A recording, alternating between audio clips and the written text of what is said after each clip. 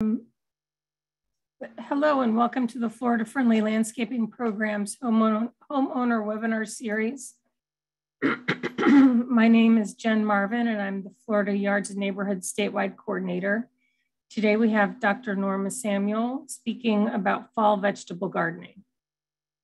Your microphones have been muted. If you have any questions, please type them in the chat box and we'll answer them at the end of the presentation. Please stick around until the end to take the survey. It should pop up in your browser automatically, so look for it before you close your browser. This survey helps me give you the kind of programming you like and lets us all know how we're doing. This webinar is recorded. Look for it at the FFL website under resources, then webinars. It should be available within about 2 weeks. Our next presentation will be September 21st at 11 a.m. Eastern Time on how to hire a landscape professional, so don't miss it. A little bit about our speaker. Dr. Samuel is the Associate District Extension Director for Central District with the University of Florida's Institute for Food and Agricultural Sciences Extension and a Florida Friendly Landscaping and Urban Horticulture Agent based in Sumter County. She serves as the current chair of the Caribbean Agricultural Extension Providers Network and president of the board of the Global Forum for Rural Advisory Services, an international nonprofit based in Switzerland. She received her bachelor's and master's degrees in plant protection and pest management from the University of Georgia. She also holds a PhD in agricultural education and communication with an emphasis in international extension and a minor in nonprofit organizations from the University of Florida. Before migrating to the US, she worked with the Ministry of Agriculture in Antigua and Barbuda on a research station and with the Plant Protection and Quarantine Unit. She has almost 20 years of experience as an extension agent in the areas of residential and commercial horticulture, master gardener coordinator, and 4-H youth development. She has over 300 publications in newspapers, newsletters, and peer review papers and curricula, and is the recipient of numerous professional awards. Dr. Samuel has been gardening since she was old enough to hold a hoe. She has a huge vegetable garden at her home where she conducted most of the episodes she hosted of Let's Talk Gardening on YouTube during the pandemic. She conducts a vegetable gardening series called Grow Your Plate, which will be available as a self-guided course on Canvas in September. Dr. Samuel, please go ahead and take it away. Thank you so much, Jen, for having me as a speaker. And I am very passionate about vegetable gardening. So I was telling Jen that they asked me to do the impossible task of talking about vegetable gardening in an hour. So be aware, I might be a bit over an hour. So I hope that you don't have any plans right at 12 o'clock. So what I'm gonna do today, I will give you some general information about vegetable gardening. And then I will go into some select crops that you can plant starting now and into fall. A lot of the information is just gonna be very basic or just an overview, I should say. And then the different resources that Jen mentioned, which I'll touch again on, you can go on to each one of those and get a lot more detail on the different crops and varieties that I grow in my backyard, and also that's recommended by the University of Florida. Now, a lot of people usually relate Florida-friendly landscaping to landscape and not vegetable gardening, but all the principles of Florida-friendly landscaping do apply to vegetable gardening. And so I'm sure you're all familiar with these 9 principles, so I'll just quickly run through them. Right plant, right place, water efficiently, fertilize appropriately, mulch, attract wildlife, manage yard pests, recycle, reduce stormwater runoff, and protect the waterfront. So all of these principles do apply to our vegetable garden. Now, one of the first things that you should do if you're considering putting in a vegetable garden is conduct a site analysis. So examine the area in your yard to see if it gets full sun. And when I say full sun, it should be around 6 to 8 hours. Anything that you're gonna plant that has a flower, so tomatoes or peppers or eggplant, they need to have that 6 to 8 hours of full sun. If you're gonna be growing greens, then you can get by about 5 to 6 hours of full sun. But anything for blooms, you need 6 to 8 hours. Ideally, it should be a level land. If your land is not level, then you can have some issues with erosion when we have heavy rains. So preferably select an area in the yard with level land. Drainage is gonna be critical. So you want an area that drains well. If you have a low-lying area, then you likely end up with disease problems, and vegetables do not like wet feet. Your garden should be located close to a water source because your vegetables don't want to get wilted for an extended period of time because that will reduce yield. So select a site that's close to a water source. The soil pH is gonna be important, and I will talk a lot more about soil pH in a little bit. Determine the size of the garden. And I usually tell people, start out with a small garden, especially if you're gonna be gardening for the first time. So maybe like a 10 by 10 area or just a few containers, because you don't wanna start out with an unmanageable size and then get frustrated. So start out with a small area. And then as you learn how to have a vegetable garden in Florida, then you can expand. Plus, the size can also depend on your family, how many people you're trying to feed with your vegetable garden. And then the plant hardiness zone is important for you to know because it will also help to determine what you plant when.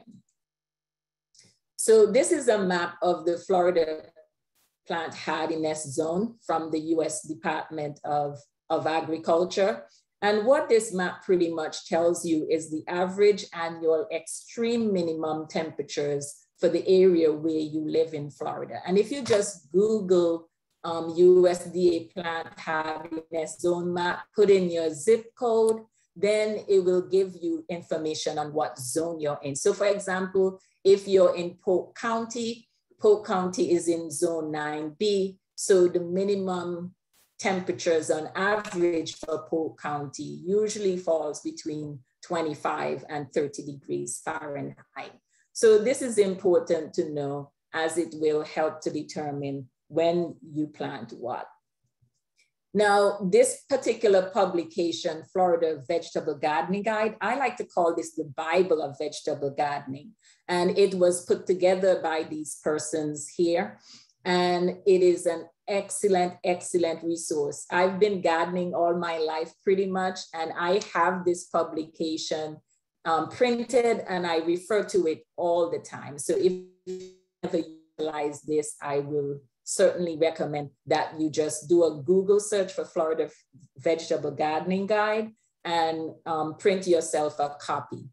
Also, what I just found out today, hot off the press, is that this publication is also now available in the form of an online app. So if you just put into your browser floridafresh.ifas.ufl.edu, you enter your zip code. When you enter your zip code, it will bring up for you what crops you can plant in your area for a particular time of year. So it has a little calendar that you can choose which month, and it will tell you what crops you can grow in your area, and it gives you information on those specific crops, including varieties, depth of planting, and all that. Also on this website, it gives you information on crops that are available or produce that are available each month of the year. So if you're not able to grow something, then you can search to see what's available in your area that particular month not only for vegetables, but also fruits. And that's for the entire state. So this website, it gives you, and the fact sheet, it gives you information on a lot of the things that I'm gonna cover today. So, and in a lot of depth also. So do go ahead and download this resource. In that fact sheet, it has information on the planting dates. And when we talk about right plant, right place in Florida-friendly landscaping, also part of that for vegetable gardening is selecting the planting in the. So if you're not Florida, it might not be sure what is in that fact sheet. If you're looking to grow broccoli, for example, in North Florida, August to February is the timing for that. In Central Florida, September to February, and South Florida, October to January. Now, it's critical that you use this time window to grow your vegetables, because if you plant outside that time window, you're gonna end up with a lot more disease problems. So for example, I use that time window to plant my broccoli, and for the entire growing season, we didn't have to, battle any pest problems because we planted within the window. Now, by the time April came around, we had kale still in our garden. We had kale still, and we had some collards. And so April, May, we were beginning to see aphids coming in on those because they were still in the ground. But at that time, I'm not worried about that because the crop has gone through most of its life already. So I hardly ever have to spray because I stick to these planting dates. So I would highly recommend that you stick to what's recommended here. The research has been done across the state, and this is the recommendation that they've come up with. It also gives you information on number of plants per 10-foot, days to harvest, and things like that. Very important is the last column that tells you the plant family. And why is that important? Plants that are in the same family seems to, or I shouldn't say seem, but they are affected by similar insect and disease problems. So you don't want to be planting plants from the same family over and over because you're going to have that particular pathogen or disease organism persisting. So if you rotate, that would be a way for you to help manage pest problems. So know the plant family of the crops that you're planting. Hey, Norma. So, yes? Would you shut your video off? We're getting a little bit of a lag on the audio, and I think if you shut your video off, it will help a little bit. Yes, I did see a message that says unstable internet connection. Yes. Okay, let's try that. Thank you. Okay. So where to begin? Soil test, soil test. In real estate, they say location, location, location. And for us, soil test, soil test. And so when you do your soil test, I do recommend the comprehensive test that gives you the pH. So that tells you how acid or alkaline the soil is. And it also gives you information on what nutrients are in the soil. And so once you let them know what you intend to grow, they'll give you back the results based on the nutrition or the recommendation, the nutrition for the recommended crops. In this case, your home vegetable garden. You can get your soil test kit from your local extension office, or you can just Google the UF Soils Lab and you'll find information there on how to collect the sample and submit the sample. Composting. When I came to Florida, I was just so surprised at the sand that we have here. And I was like, how can anyone grow anything in this sand? And so for me in my backyard, we do a lot of composting. So we collect our kitchen scraps. And so you can see I have a container that I keep on my kitchen counter, collect the kitchen scraps. And then over here, you can see my compost. So I compost in just, regular garbage bins and just use a simple, I would say mine is a lazy method, but there's some people who are very precise with their composting. So maybe you might be one of those. I'm sure at some point in time, there may be a session on here on composting or for your local extension office, but certainly look into taking a course on composting. The critical thing when you are looking to compost is the size. So the minimum size for your compost to reach ideal temperature is 3 by 3. And so that is the recommended minimum.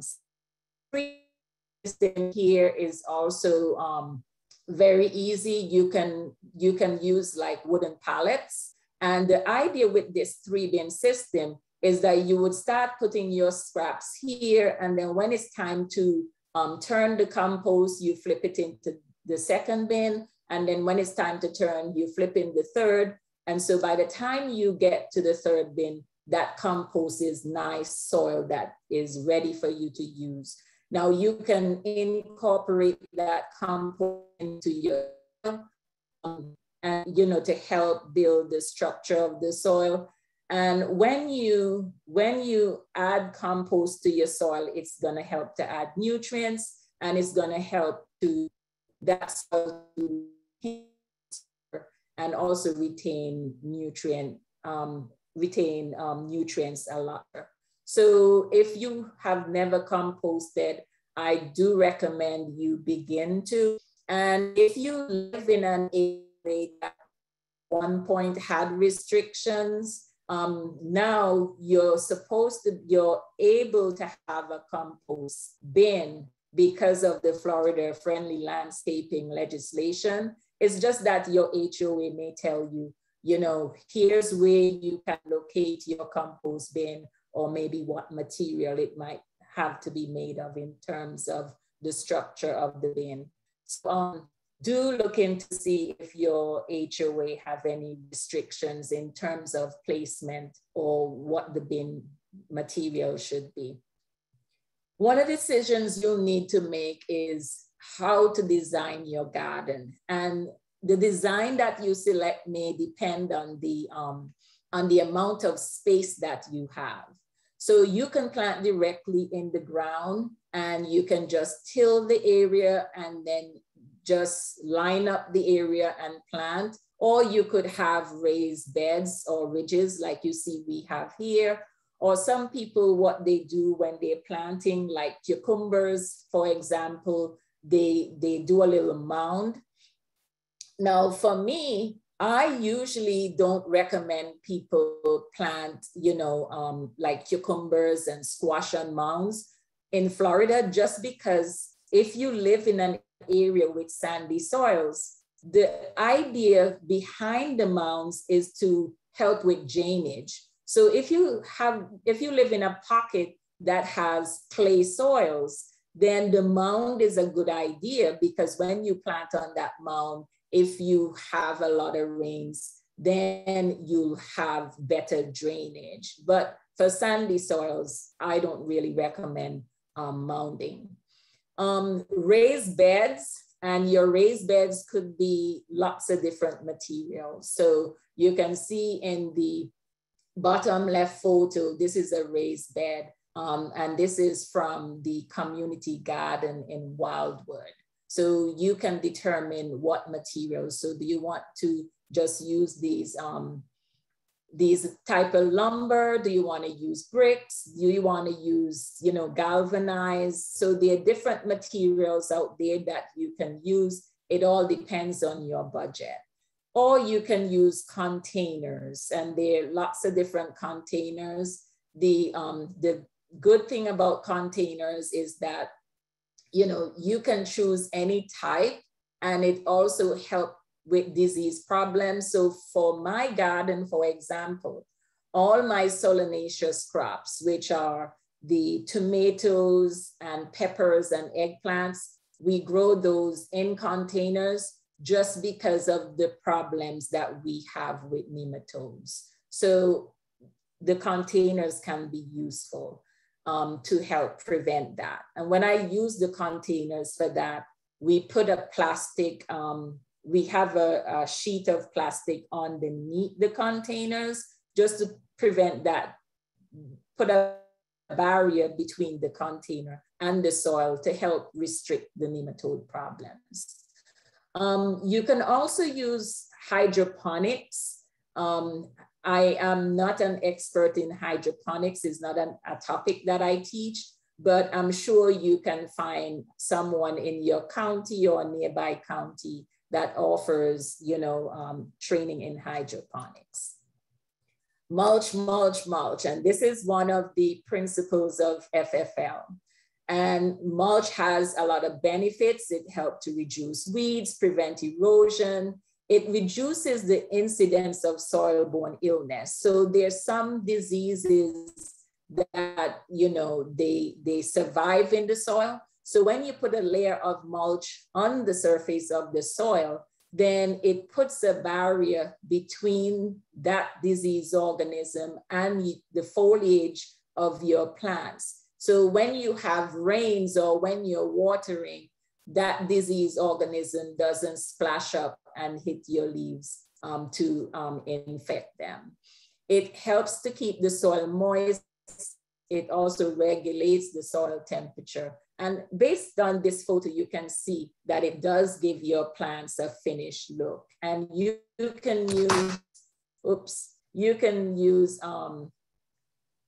use grass.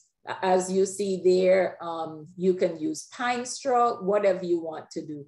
Now, back in the day, when a lot of people were actually reading the newspaper, you could get like the newspaper, the part that you read, not the glossy sales portion of the paper. And you could put like 3 sheets of that on the ground and then put your mulch on top. So that way you don't have to purchase as much mulch. So let's quickly talk about nutrient requirements and fertilization. So I touched already on soil testing. And so that is very important. Now, just like our body needs additional nutrients, need nutrients to survive, it's the same thing with your plants. And the nutrients required by plants are classified as major and minor nutrients. The major nutrients means that they're required in large amounts and the minor in small amounts. However, the minor nutrients are as important or sometimes even more important than the major nutrients, just because when you have a deficiency in minor nutrients, some of it can be fatal to your plant. So that is why you do need a soil test to see, you know, what is missing so that you know, hey, I need to apply potassium, magnesium, sulfur, or whatever.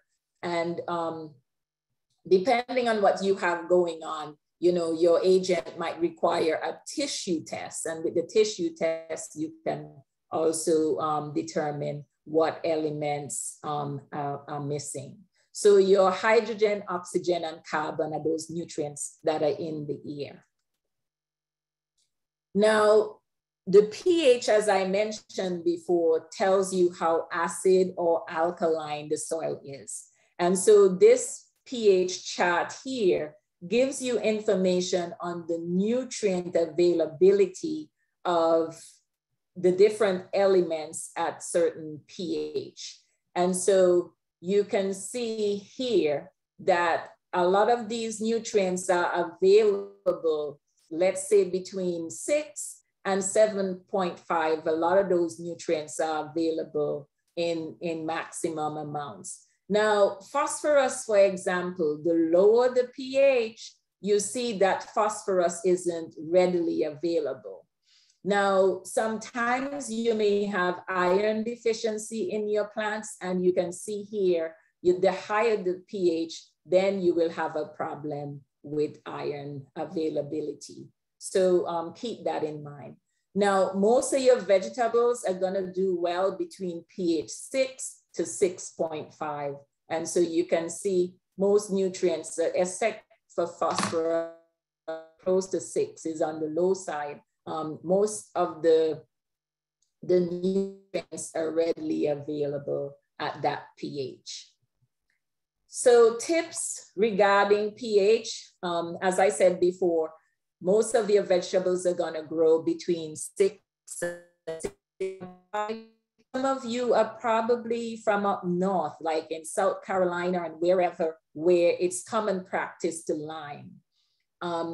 In a lot of areas in Florida, there's no need to lime. So for us here in Central Florida, where I'm at, our pH are usually on the high side. So we're usually trying to bring down our pH. So if you have a pH that's very low, you need to, that's very high, sorry, a pH that's very high, you need to bring down that pH. And one of the things that you can use is ammonium sulfate. You can also use sulfate of potash and muriate of potash to bring down the pH. Now, if you ever need to lime or to add sulfur, keep in mind that this is not something that is gonna happen overnight. So it does take time for these chemical reactions to occur. When you submit your soil test, you will get pH of your soil, and they will also give you information in terms of recommendation of liming, and also if you need to apply ammonium sulfate or one of those to bring down the pH. So I highly recommend, if you've never taken a soil test, that you do so. Now, nutrient deficiencies usually show up in your vegetables and can affect production. And if you usually see the symptoms that occur in the young leaf or at the top of the plant, these are going to be your micronutrient deficiencies. So these are your minor nutrients that are deficient for the most part here. So you can see that in this graphic. Then if you have the symptoms showing up on the older leaf tissue, so if, for example, you see you have general yellowing of the old tissue, then that's an indication that you might likely have nitrogen deficiency. If you see yellowing in the young tissue, then that's an indication that you have iron deficiency. So I do a whole class on nutrient deficiencies. So this is, just a brief touch on that topic. Now, what type of fertilizer to use? And fertilizers, you can use slow release fertilizers, which is preferable. They're better for the environment. They feed your plants evenly over an extended period of time. Or you could use what we call quick release fertilizers. So quick release fertilizers, just as the name implied, they're gonna give, a quick boost of nutrition to your plants over time. However, they are easily leach from the root zone, and they also can burn your plants very easily. So you want to make sure that you're not misusing quick release fertilizers. So you could use a combination of both if you'd like, especially if you have a nutrient deficiency and you need to get a quick green up or quickly correct the problem. So that's just some general information about fertilizers. Now, if you're planting your vegetables in containers, I recommend using a potting mix that feeds for 3 to 6 months. So that is usually enough time for that crop that you're growing. And so if you use a potting mix that feeds for that extended amount of time, usually you don't have to do any supplemental fertilization. When you plant in containers, use a slow release fertilizer. Do not use a quick release fertilizer in your containers because you're gonna easily burn those. I am not advertising for Stay Green, but that is just an example of a slow release fertilizer. Now, from time to time, if you need a quick bath in your containers, you can use a water-soluble fertilizer, which is one that you're going to mix and water the containers with. When to fertilize? That's usually a big question that gardeners ask. And how I usually do my vegetable garden is that I broadcast and incorporate fertilizer at planting. And so based on the recommendation that you have on your soil test, then you know how you need to distribute that fertilizer over the life of the crop. A balanced or complete fertilizer is recommended every 3 to 4 weeks, especially for sandy soils. Now, there's a difference between a balanced and a complete fertilizer. A balanced fertilizer is one that is like 10-10-10 or 6-6-6. That means that the nitrogen, phosphorus, and potassium are all in a 1-to-1-to-1 ratio. A complete fertilizer may have nitrogen, phosphorus, and potassium, but they're not in equal amounts. So that's the difference between those two terms. So if you live in an area where you have clay soils or your soil is high in organic matter, remember I said before, like when you add compost to your soil, it helps to retain nutrients. And so that's why the recommendation here is 4 to 6 weeks in terms of when to fertilize, every 4 to 6 weeks. The 2% phosphorus rule that is for lawns in Florida does not apply to vegetable gardens. So depending on what your soil test says, you can apply more than the 2% phosphorus. So that doesn't apply here. Most of the soils in Florida are high in phosphorus, so keep that in mind. So you don't want to be overutilizing phosphorus. Now, how to apply dry fertilizers. And this is a graphic that I put together for my Grow Your Plate vegetable gardening class, because people wanted to find out, you know, what exactly does the different, you know, terms mean and how to go about it. So broadcast, if you have an area that you're planting, you just sprinkle the fertilizer over the entire area. So that is broadcasting. So the entire space gets fertilized. Now, these are the 3 methods of what we call side dressing. So the blue dots represent where you have a plant. And so you can see the red lines here for banding is where you just come down your row, you make a band on each side, you apply a band on each side. Whenever I apply fertilizer, I usually like to make a little trench and apply the fertilizer, then cover it over. That way, the fertilizer doesn't volatilize, because your fertilizer can turn to gas, and it also, that gas can burn the plant. So I usually cover over my fertilizer. So that one is banding.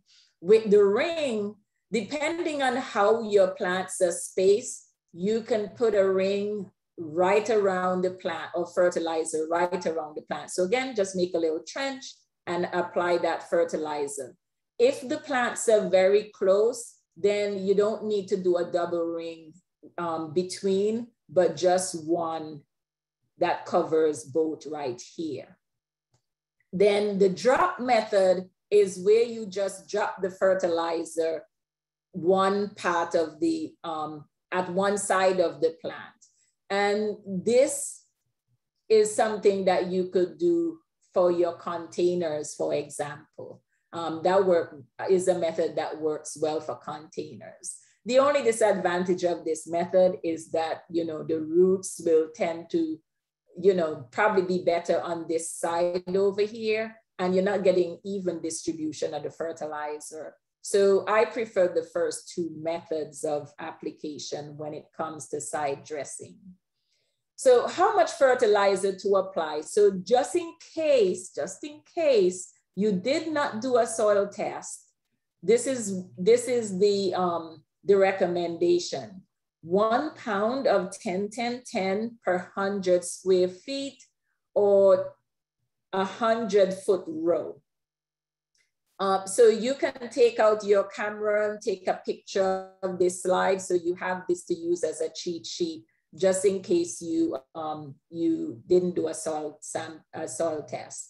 The other recommendation is 2 pounds of 5-10-10 or 5-10-5 per 100 square foot or 100 feet of row. Then if you're using ammonium sulfate, which is just nitrogen, you apply 2.5 pounds per 1,000 square foot area of your garden. And then if you're using blood meal, which is 15-1-1, you apply 3 1/3 pounds per 1,000 square foot area. So this is just a cheat sheet for you. Sometimes you apply fertilizers and your fertilizers don't work. And these are some reasons why your fertilizers do not work. The pH is probably too high or too low, depending on what nutrient you're applying. You know, you may have problem with that nutrient being bound and cannot be be taken up by the plants. Watering, so you probably overwatered or you did not water. The soil composition, so if you have a very sandy soil and maybe you overwatered, you know, that nutrient quickly got out of the root zone. Fertilizer placement and amount, and I just explained the fertilizer placement. It could be that you had nematodes or some other root problems, and nematodes are just worm-like organisms that, what I simply explain it as, they clog the plumbing system of your plants. And so that affects the uptake of water and nutrients. So if you over-fertilize, you can get excessive foliage and fewer flowers. And so you wonder, well, why does my tomato plant look this good and I'm not getting much flowers? You know, that could be the problem. You could burn your plants and you can also be polluting the environment. Irrigation. And this is very important. So remember I said, make sure you locate your garden close to a water source. And micro irrigation, which is drip or soaker hoses, is highly recommended just because it saves water. It's a 90% efficiency in terms of usage of that water by the plants. And it keeps the fertilizer in the root zone longer. It also reduces the incidence of disease problems because you don't have a lot the pathogen or disease organisms splashing up on your plants. And then of course, it will also reduce the incidence of weeds. On the other hand, you can do overhead irrigation, simply hand watering, or you can use a sprinkler like you see here.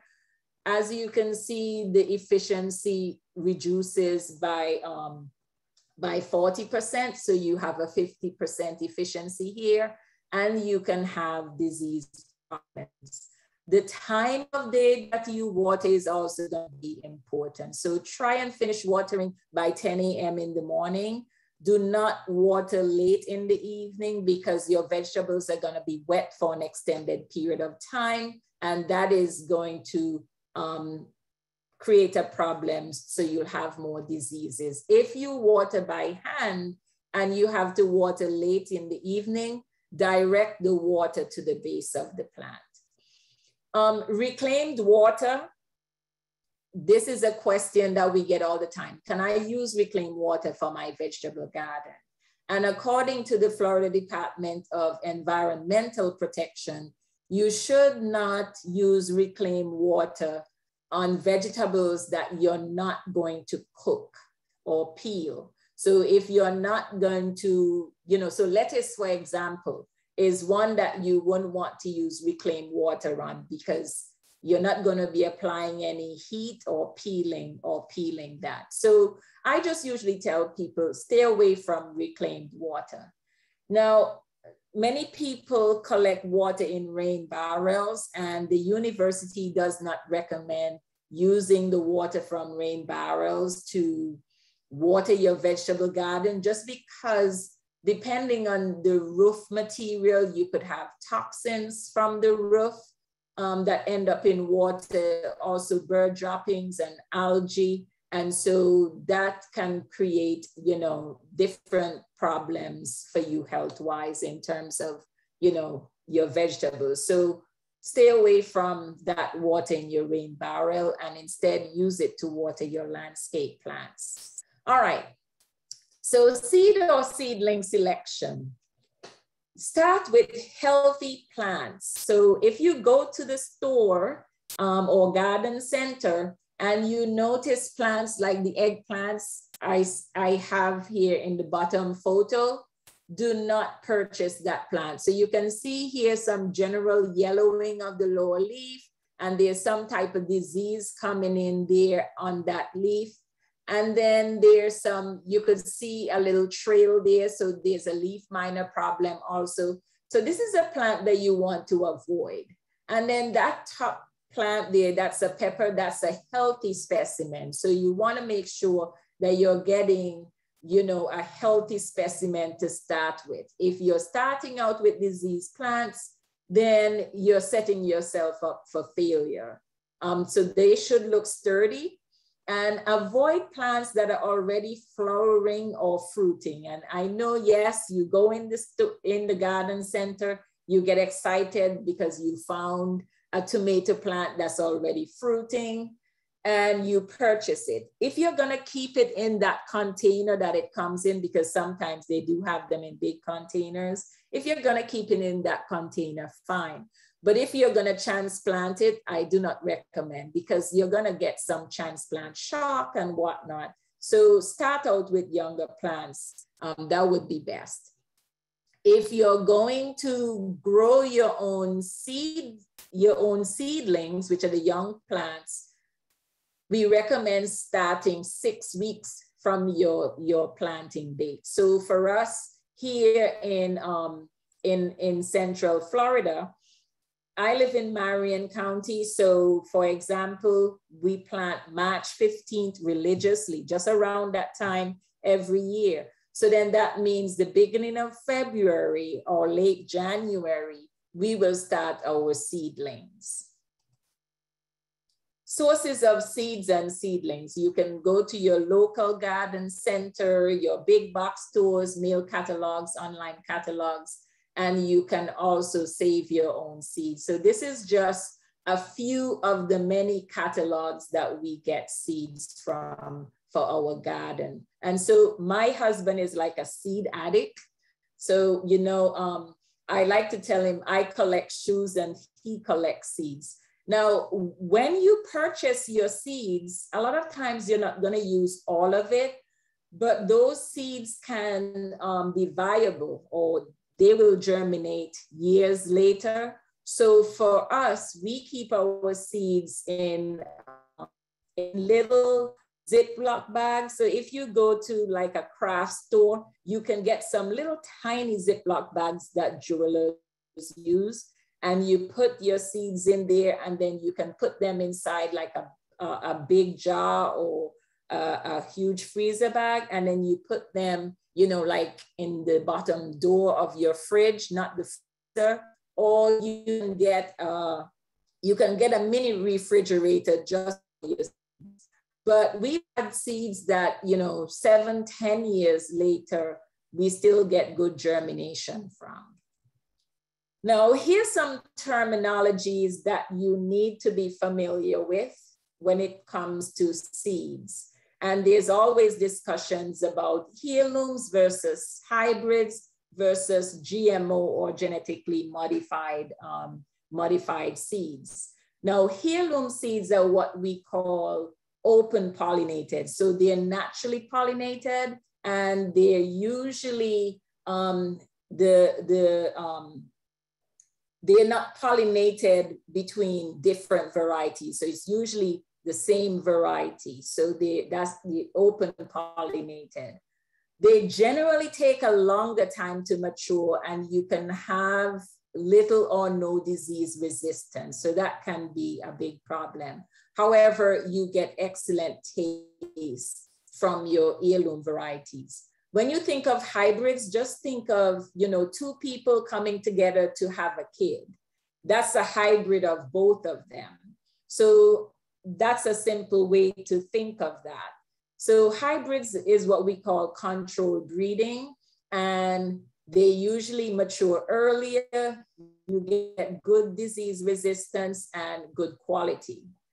With genetically modified organisms, you're inserting a particular gene into that crop, and you're making it, for example, resistant to, you're making it, for example, where it controls a particular pest. Or in apples, they have a gene that prevents, browning of the apple, because when you cut apples, the apple will turn brown when exposed to air. So there's a gene for that. So these are the crops that are now available on the market that are genetically modified. And so when you go to the store, you look in the catalog, you would say non-GM to make the market. False marketing. So these are the crops that there's a GMO version out there on the market. Okay, so let's quickly talk about planting, and then we'll get into some specific crops. Plan your garden. So determine the size of the garden and what you're going to plant, the spacing between the plants and between the rows. And you can get that information from that Florida Vegetable Garden Guide. Rotate your crops. So you need to have a plan, use your plan, and you keep track. This is what I planted this season here. Next season, or maybe every other season, you can rotate your crops. And remember, I said your crop rotation is a cultural method for you to control disease problems. So you really want to utilize that. You may decide you want to keep your rows straight, or you're okay with crooked rows. So if you are planting directly in the ground or in raised beds, you can use strings to make sure your rows are straight. The depth of your planting is going to be important.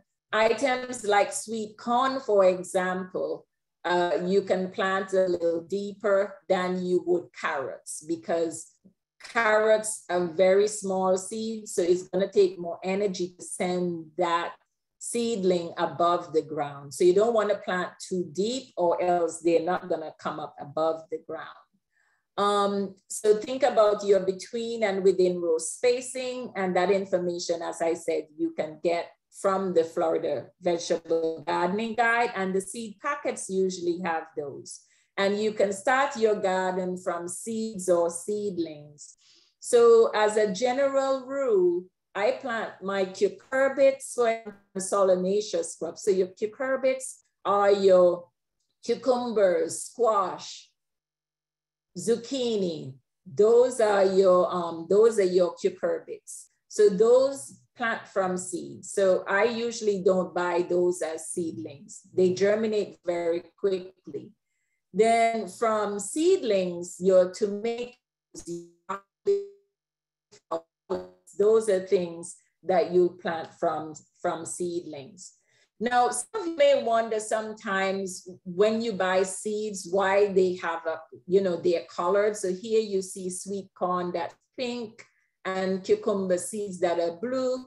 And this is because these items have been treated with a fungicide to prevent, the common diseases that usually occur in the seedling stage of the crop. So these are treated with some type of pesticide here.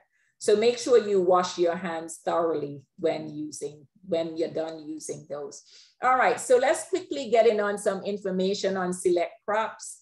And I'm not gonna go into specifics on the varieties. If you take one of the other courses that I offer, you will get more in-depth information on characteristics of the different varieties that I have listed here. So September is a good time to plant cucumbers. They usually take around 55 days to harvest. They usually have separate male and female flowers. And so they send out a batch of male flowers first and then a batch of female flowers, and then both coming out on the plants at the same time. Now, you do need bees and other pollinators to pollinate your cucumbers and squash. And so, no, this is not a crop that you would recommend putting on your back porch, except if you're getting one that's an all-female variety. Now, how do you know which one is male or which is female? And so the female one is gonna have that little cucumber or little squash, and then the petals or the flower at the top. And then the male is gonna have, just the stalk and the rest of the flower parts at the top. So that's how you can distinguish between the two. There's gonna be some times when you plant a crop this year and you get great production. And then next year, you use the same set of seeds and you get like all male flowers. And so sometimes it's just the luck of the draw. And they say weather has something to do with it. Sometimes it might be that you don't have pollinators coming to your garden, but just be aware sometimes on your cucurbits, you can get all male flowers, but don't let that stop you at all. Uh-oh, what did I do? I accidentally clicked on the picture. Okay. Summer squash. So this is a cucurbit. So you see male and female flowers. Sometimes on your summer squash and your cucumbers, you're going to see that some of the plants are either very wrinkled, that some of the fruits are very wrinkled at the base, or they're just dying back as you see here. So it's turning brown, and that's because somehow fertilization did not occur well. So maybe you didn't have enough moisture, and moisture is important in the pollination process. So once the pollen get from the male flower to the female flower, then you need moisture to help that germination tube to form, and that fertilization of the ovules. So if that doesn't take place well, then you're going to see these things, these fruits like we are seeing here. So summer squash, the term is used to refer to squash that have a short storage. So that's gonna be your yellow squash and the zucchini. They're called summer squash. Then your winter squash are those that you can spawn in a period of time, such as your butternuts. So those can be stored for months. Right now into September, you can begin planting your summer squash. As I said, these do not store long, so you'll have to store them in your refrigerator. And I just explained to you the reasons why you may get your fruits not forming well. So you can have fruit drop. They usually take around 40 to 50 days to harvest. And I have some varieties listed that you can try. Tomatoes, and this is a whole lecture, can be a whole lecture on its own. And September is a good time to plant tomatoes here in Central Florida where I'm at. So check the vegetable gardening guide to see the recommendation for where you're at in the state. There are different sizes of tomatoes. So there are hundreds of different varieties here. Every year we plant anywhere from 130 to 160 different varieties of tomatoes in my backyard. When you're selecting tomato varieties in Florida, we highly recommend that you select a variety that has the initials VFN. So if you're planting heirloom, it's not gonna have VFN. So you have VFN, and that's for verticillium wilt, fusarium wilt, and nematode resistant cultivars. Now, it doesn't mean that it's not gonna ever get those diseases. It just means that if it does get the disease, it will still give you a good crop. Generally, tomatoes can take anywhere from 55 to 80 days to harvest. There's lots of different tomato varieties out there. You can have cherry tomatoes, small to medium-sized ones. You can do large ones, or you can do heirloom varieties. A cherry tomato that we tried this year that I really liked was one called honeycomb, but lots of different options out there in terms of tomato varieties. When you talk about tomatoes, it's determinate versus indeterminate. Your determinate varieties are good if you have small space and you want to plant in containers. And then your indeterminate ones are gonna keep on growing and growing and growing, and they're gonna need staking. So you can see here, this particular farm that we visited here, they were using these cages and they were wide enough that you could put your hand through.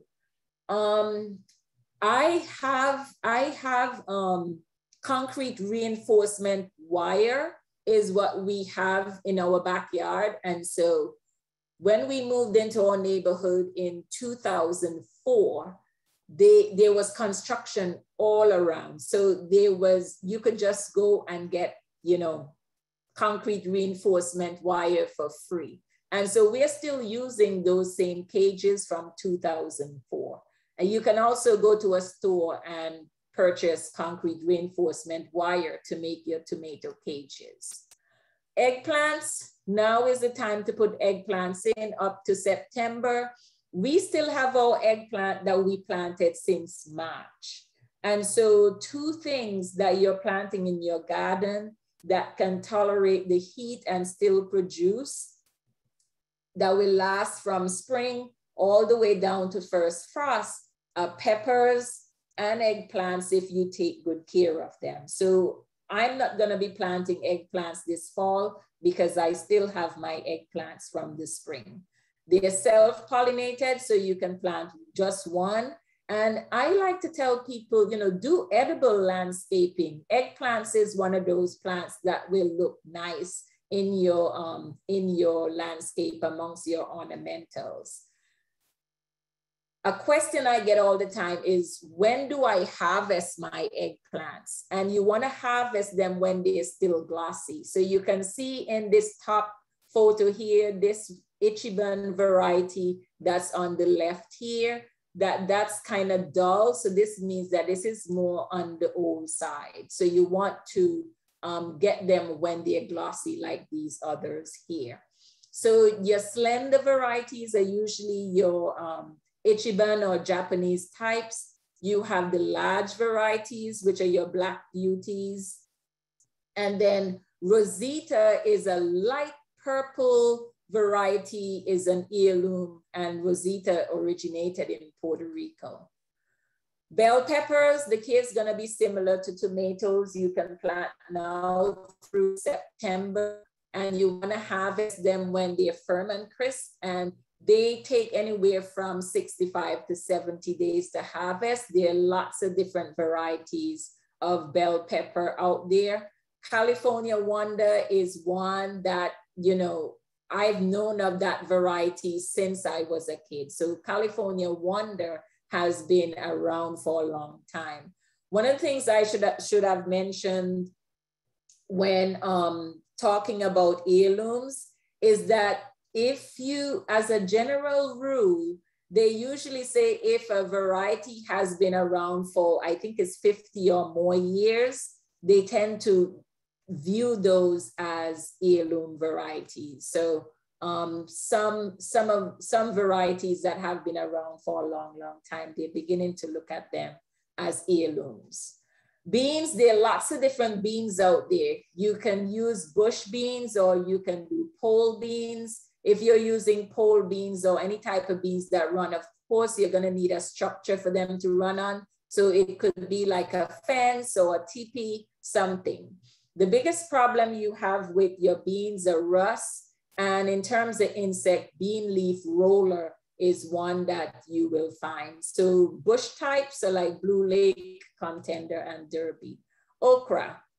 Okra is another crop that will go through the entire season. It can take the heat.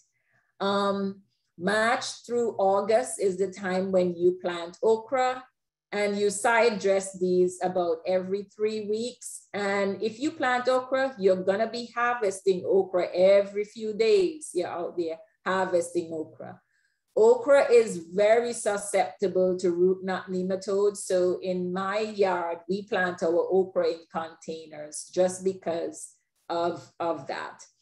I was so excited when we planted this variety, purple variety of okra, but I was disappointed after you cook it, it turns green. So I'm like, that defeats the purpose of, you know, of planting a purple variety of an okra if it's gonna turn green. And same thing with some of those beans too. So Clemson Spineless is a variety that I've known from since I was a child. It has been around a long, long time. Burgundy is an example of a purple variety. Radish, if you're new to gardening, and you want to feel good about yourself, plant radish.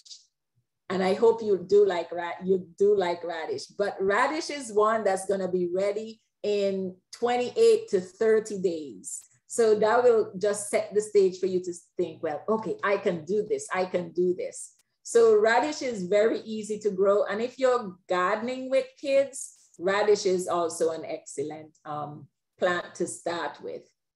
Sparkler, white icicle are some varieties. So you have these globe type radishes, and you also have some that shape like carrots that you can plant.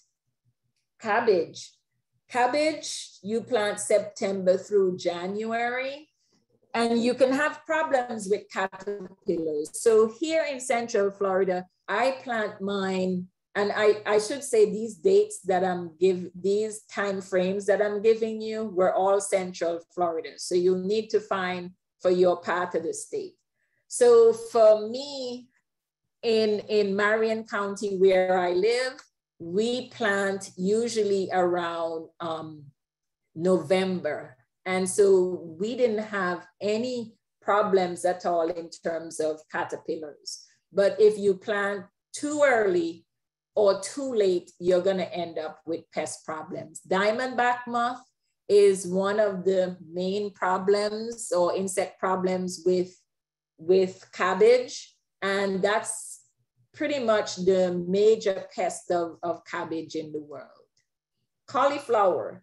There are lots of different varieties of cauliflower out there now. You can get not only the white ones, but purple, green, and like yellow variety. So sometimes you have growth stress that induce what we call buttoning, so that they don't develop very well. Also, you can find this issue here. You see the hollow stem in the cauliflower. Sometimes you also see it in broccoli. And that hollow stem is believed to be caused by several things. It could be that the variety is a fast growing variety that it shows up in. It could be related to soil moisture, or it could be boron deficiency, which is boron is a micronutrient. Now, when you're planting cauliflower, you need to do a process that we call blanching to prevent the cauliflower head from turning yellow. So you're pulling the first few leaves around the head over the head and tying them there to prevent the heads from turning yellow. There's a variety called Snowball that is a naturally blanching variety. So the leaves are growing towards the cauliflower head. So that helps to protect the head. Broccoli, August through January is the time to plant. And after you cut off that main head of the broccoli, you want to make sure that you don't pull up that broccoli yet. There are going to be side stalks that come up, and those side stalks, they're going to be smaller than the main head, but you can still get significant production from that. The requirements are going to be similar to cabbage, and you can eat the leaves on your cabbage, on your cauliflower and your broccoli. So you just cook them as like you would collard. So you can, if you've never done that, that's something that you could do. Onions, and there are different types of onions. If you're going to be planting onions that bulb September through December is the time.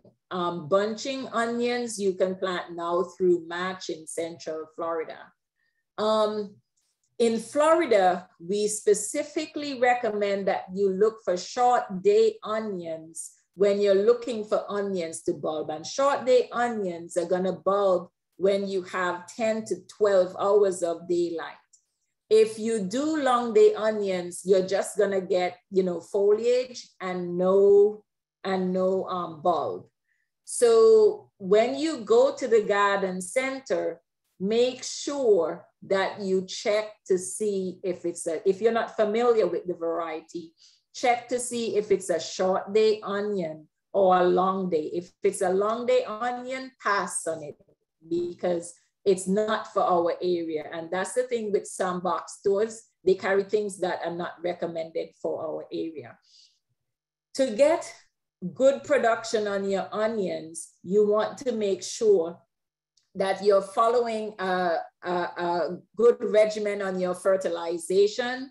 And so Texas A&M recommend that before you plant, you make a trench about 3 inches deep. You put your superphosphate fertilizer down, and you're using about 1/2 cup per 10-foot row. You sprinkle that in, cover it over, and then plant your seed. So when the onion germinate, it has that phosphorus fertilizer there ready for it. Once the onion becomes established, then you apply ammonium sulfate, which is your 2100 fertilizer every month. And if you follow that regimen, you're pretty much guaranteed to get good results on your onion. Now, if you're gonna be doing dry onions, you want to wait until the neck of the onion breaks. So you see here that the top falls over, and you shouldn't be watering your onions at this point in time because you want them to dry out. So do not water at this point in time. And once you do that, you cut on the top off about 2 to 3 inches above the bulb, and then you store them in a cool, dry place to store. Norma? Carrot? Yes? We're gonna have to start wrapping it up. Okay, I'm almost done. Okay, great. The carrots you plant October through March. And they can take anywhere up to 21 days to germinate. So if you plant carrot, just be patient. I do not recommend transplanting carrot if you're growing your carrots for the roots. And they take anywhere from 65 to 95 days to harvest. In terms of pests or insects, they're gonna be good insects, bad insects in the garden. So you need to be able to identify which ones are good versus which ones are bad. Scout, scout, scout. So every time you go out in your garden, take a close look and see what's there. And your extension office is here to help you identify the problems. In terms of diseases, there are gonna be disease problems coming your way. There are 3 things that need to happen for you to have diseases. So you need a susceptible host, the pathogen, and the favorable environment. If you do the things that I've already recommended, you should be good. So managing diseases, there's no cure. Purchase healthy plants, use resistant varieties, crop rotation, avoid working in your garden when wet, and have good air circulation. So follow the recommended spacing and avoid growing in hot, humid months. If you have to use pesticides, read the label completely. Follow safety requirements. Use only pesticides labeled for the crops that you're growing, and pay attention to the pre-harvest intervals. So how long to wait after treatment before harvesting, and keep pets and children away from those areas. So in terms of more resources, I have videos on most of these crops in depth from my vegetable garden. So just do a talk for Google search for Let's Talk Gardening, IFAS Extension, Let's Talk Gardening, and you can subscribe to that channel. And then the Grow Your Plate Vegetable Gardening Series is gonna go live in September. So you can look out for information on that. And so questions. Okay, let me look here in the chat box. Can you repeat the size of the ideal compost bin? 3 feet by 3 feet by 3 feet. Okay, great.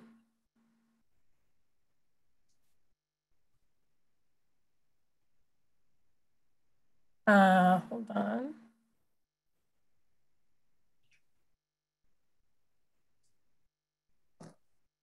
Oh, advise what type of soil test to order. Most only give pH. Yes, so you want to get the comprehensive soil test from the soils lab on campus, and they're $10 for that soil test. That's going to give you pH and also the nutrients, and provide your recommendation as to what nutrients you need to fertilize with based on what's lacking. Okay. How close to the plant should you get with the banding? It depends on the plant and the size of the plant. So an older plant or one that's more mature, the roots are gonna be out more. So I usually do like the drip line so where the foliage extends out, then you can use that as a guide, the drip line. Okay. Can you repeat why fruit drop? Okay, yes. So on different plants, your fruits or your flowers drop for different reasons. So it could be that you didn't have, pollinators visiting your garden to pollinate. It could be that you have little water, so uneven watering, because moisture is important in the pollination process. So that could be a reason. In tomatoes, for example, when night temperatures are too high or day temperatures are too high, then you can have flower drop or poor pollination in tomatoes. So if you're going to grow tomatoes in the heat of the summer, we usually recommend growing a variety that's heat tolerant. And so you can tell a lot of times by the name, so like Celebrity, Heat Wave, Heat Master, are some heat tolerant tomato varieties. Okay. When it says days to harvest, is that from planting seed or planting a young plant? So it depends on the crop. So some things, as I mentioned, you're generally growing them from seed. So if it's cucumbers, for example, it's from seed to harvest. Tomatoes, you're generally growing them from seedling. So it's from that seedling, time you plant that seedling to harvest. Okay. For first-time gardeners, can you recommend 3 easy veggies to plant in August and September? Something that will build my confidence for gardening. So I would say definitely radish. Something that's easy to grow, and I would say, you know, plant it late September. So collards is one that could, you know, begin to take, that can take the heat. Collards and kale of your greens, those can take the heat more than the other leafy crops. So those are easy to grow. A third one I would say is zucchini. And just be prepared to get a lot of zucchini. But those would be 3 that I would recommend that you plant this fall. Are there any that can withstand salt or salt air? Yes, they are. Teresa Badurek, she has a blog, and I can send you the link. She has a blog on the salt tolerance of the different vegetables. And so there's a few that she has there that are salt tolerant. So I remember tomato is one that's on that list. But I don't know if you do follow, if that person could give you their email and you can send them. If you could type it in the chat. If you could type it in the chat, that would be great. Okay, I would have to do a search for it. Okay. Yeah. Salt tolerant. Any other questions? There's quite a few in the Q&A box. Okay.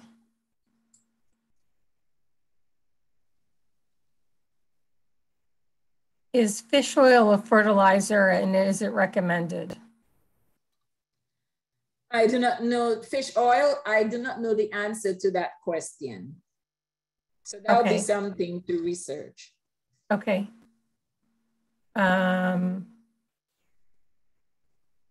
What are some non-chemical methods for weed insects and animals? Okay. So non-chemical options. So the first thing is your cultural practices are gonna be important. So making sure you don't overwater or too little water, don't over fertilize, making sure you're not watering late at night. So your cultural practices are going to be critical to you managing pest problems, whether it's insects or diseases. If you have a diseased plant or a plant that's infested with insects, for example, you can just pull that out, sacrifice that plant, or maybe cut off that branch that has that, or that area that has that. So when I started the disease section, there was a photo that I showed there with cabbage that had a lot of aphids. And that was from the community garden in Wildwood. So when I visited, it was that single plant that had that. So I just recommended that they pull that plant out. So I would say your cultural practices are gonna be key to you managing your problems and not having to use any pesticides. So as I said before, for my entire fall season, we didn't have to do any pest control at all because we planted in the correct time frame and we followed recommended practices. in the spring, when we had like 2-3 days of constant rain, we put out, copper fungicide. We sprayed our tomatoes and peppers with copper fungicide just as a prevention to prevent leaf diseases or foliar diseases. So following the Florida Vegetable Gardening Guide is gonna be critical to your success. Okay, what is better, complete or balanced fertilizer?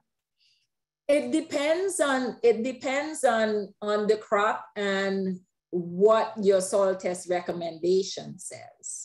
So I would say do your soil test and go with the recommendation from there. But for your vegetable garden, if you're not soil testing, which I hate to say that, you can use 10-10-10 or 6-6-6, a 1-to-1-to-1 ratio fertilizer would work.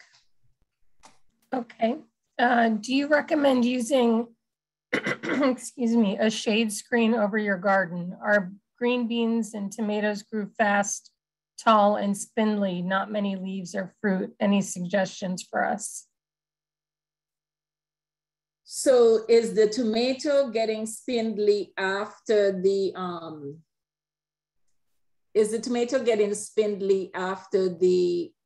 shade cloth going on? I think they're asking if you recommend using a shade screen. It depends. So if you're growing greens, for example, you can use a shade screen. So if you're growing like lettuce and things like that, you can use a shade screen. But for other things like your tomatoes, peppers, they need full sun. So just full sun and make sure you have adequate moisture. Great.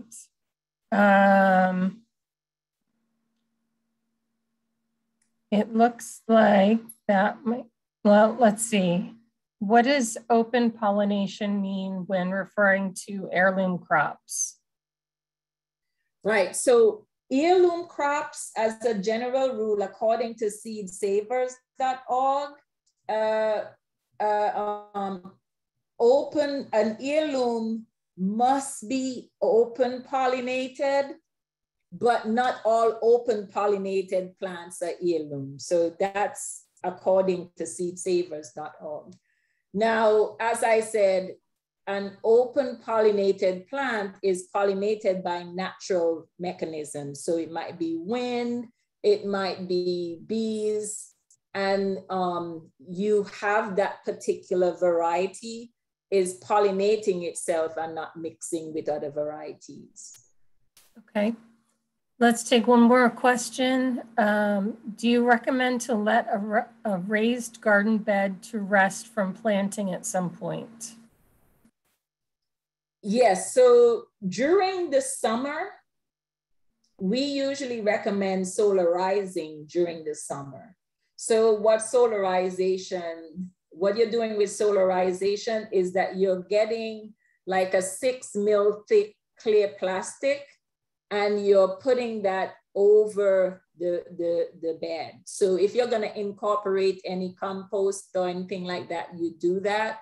You wet it down, you put the plastic over, cover the edges, and you let it sit there for about 6 or so weeks, and it will cook anything that's in there. So that's a good way for you to get rid of any pest problems that you're having. The other thing you could do in terms of resting is that you could plant, like a cover crop. So some type of leguminous crop that's going to add nitrogen to the soil, and you can let it go in that cover crop for a season or however long. And that would be a way to rest the soil. But for a lot of people, they don't have enough space to do, to leave it out, as we call it. All right, so I did find the link. I'm looking for the question on salt tolerance. You can just type the link in the chat box. Okay. I will do that. Also, I just wanted to say, if you are looking for the recording of this webinar, you can find it on the Florida Friendly Landscaping website under resources and then under webinars. It won't be posted until about 2 weeks from now. So look for it then. So I'm trying to go back to find the Fresh from Florida. So here's the, Florida Fresh. Here's the link to the online app to the vegetable gardening guide. It's floridafresh.ifas.ufl.edu. Okay, great. Well, Dr. Samuel, I think this is all we have for today. Thank you very much. Sorry for going over time. No problem. Thank you so much for coming on and sharing your presentation with us. You're very welcome. Okay, everybody have a great day.